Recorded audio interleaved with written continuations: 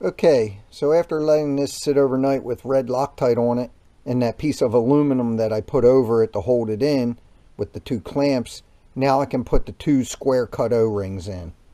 Okay, and it looks like that with the O-rings in. Now I'm going to put the pump housing on it. Okay, now that that's bolted on, next thing I'm going to do is install the seal. And although it looks like it's upside down, that is the proper way. It's to keep water out, not to keep oil in.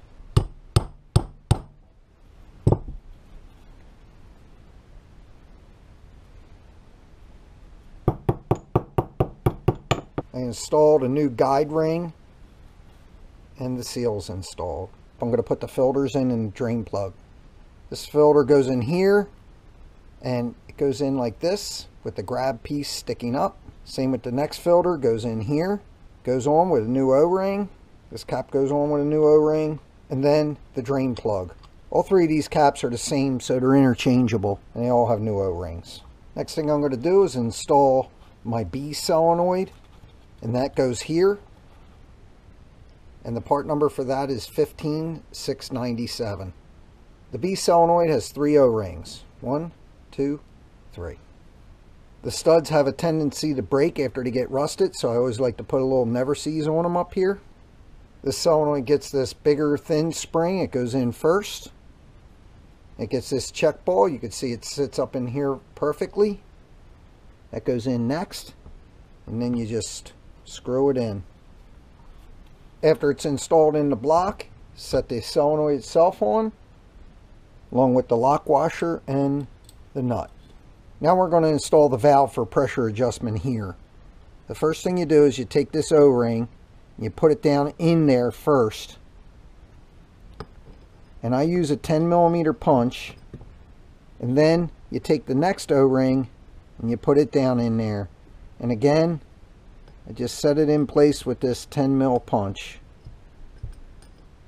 Like that. The next thing that goes in is this part of the valve. The skinny part goes in that first O-ring and I put in, and it slides up over this part.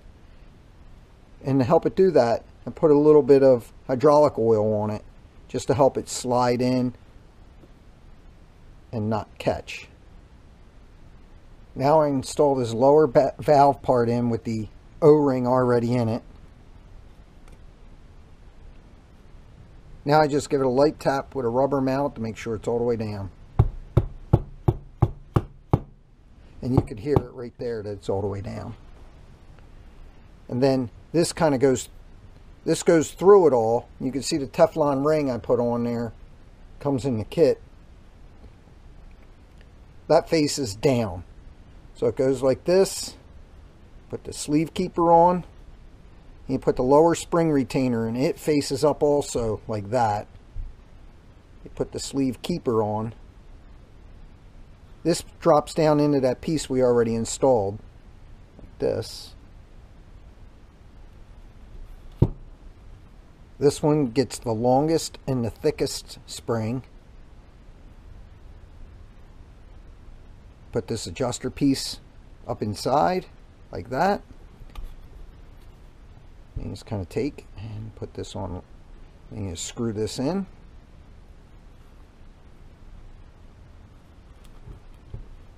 Take a small adjustable here and turn it in like that, and then I take and turn this down.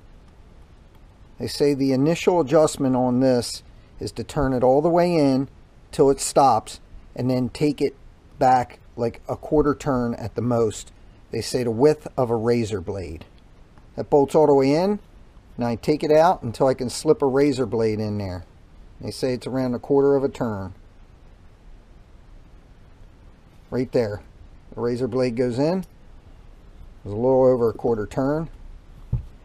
And now we're going to put the cap on. Cap gets a new O-ring. You don't want to over tighten this cap. People have a tendency to over tighten them. These are known to weep a little bit of oil. In this bottom valve portion, it gets a ball bearing, gets the thick short spring, and then the Allen bolt with a new O-ring.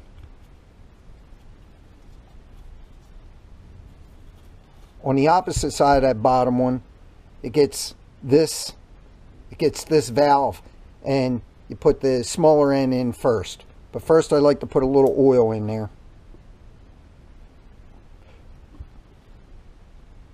And oil on the valve. Put the smaller end in first.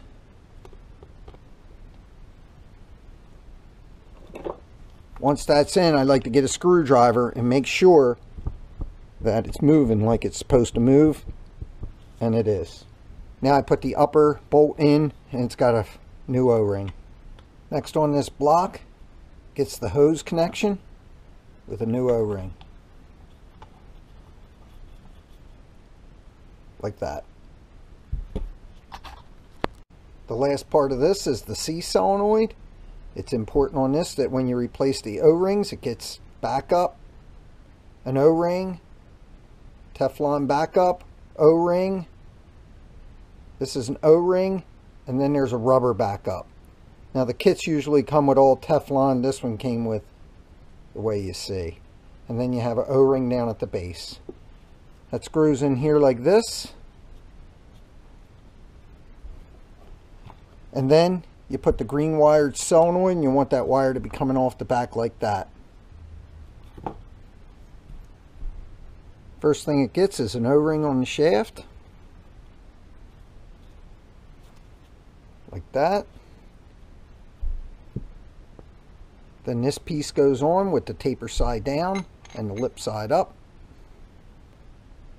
Next it gets the lip seal.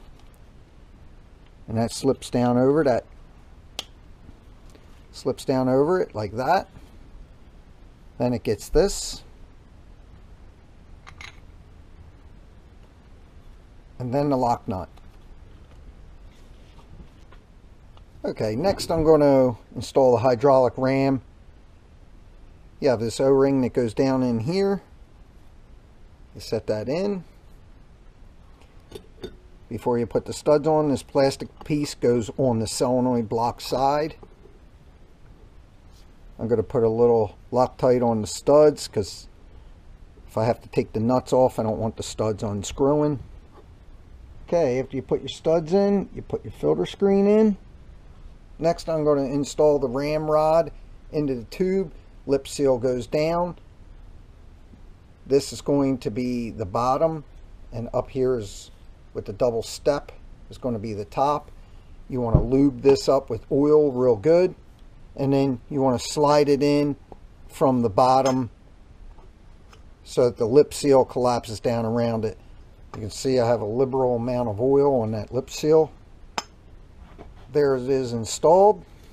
Next thing I'm going to do is coat the lip seal with some oil and the guide. Get everything nice and lubed up. Then you want to install the washer. The grooves go towards the cylinder like that. Then you install this dampener washer. Now you install the cylinder.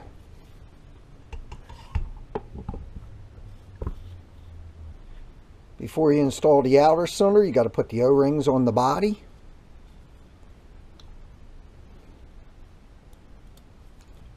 Also, you install an O-ring on the cover. And you slip on the outer housing that holds the oil.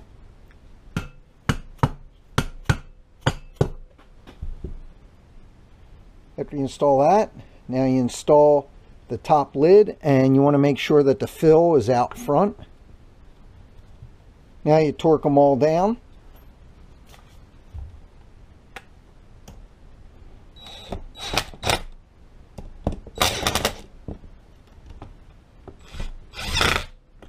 This is the A valve.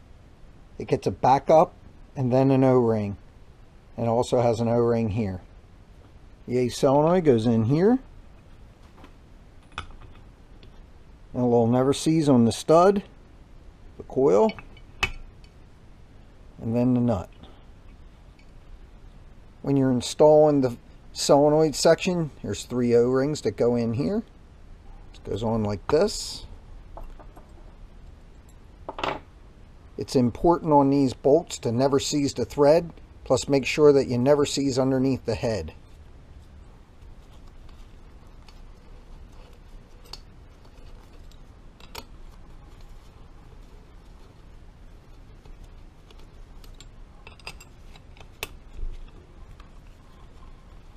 Okay, now the solenoid block's on.